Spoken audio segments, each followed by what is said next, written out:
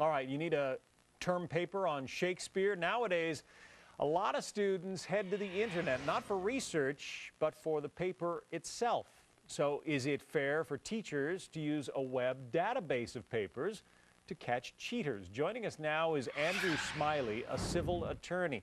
Andrew, my understanding is that these teachers are able to submit papers to this database, students' work, submit it to the database, and it gets checked, right? That's correct. Since the beginning of time, students have wanted to take the easy way out of doing their homework, especially when it comes to doing essays or reports. Now, what they can do is they go on the internet and they cut and paste and they can create the reports, and it's easier than ever to copy. But when you're in school, that's known as plagiarism, and it's wrong. And what the teachers are doing to equalize the playing field at more than 6,000 institutions across 90 countries are using a service called turnitin.com.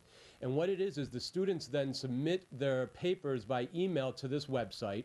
The website scans the text of the paper to see if it matches anything online or in millions of other articles and other papers.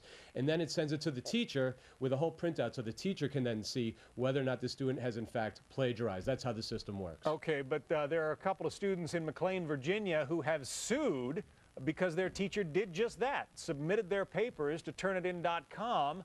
They say that's what, a copyright violation. Yeah, and I think it's frankly quite outrageous. It's not a copyright violation. First of all, since when do high school students copyright their homework? It takes time, it takes money, it takes access to attorneys and expertise.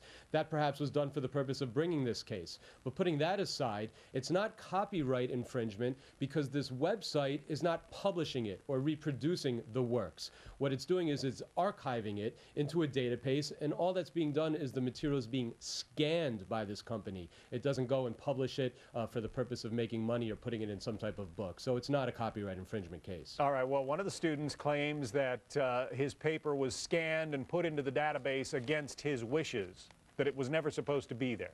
Well, when you take these classes and the teacher says as part of the class, you've got to put it into the database because that's what I require, that's how I have my paper submitted, and that's how they're checked, then you have to do it. And there's nothing wrong with doing that, and there's no legal infringement in doing that either. All right, Andrew Smiley, a civil attorney. Andrew, thank you very much. Thank you.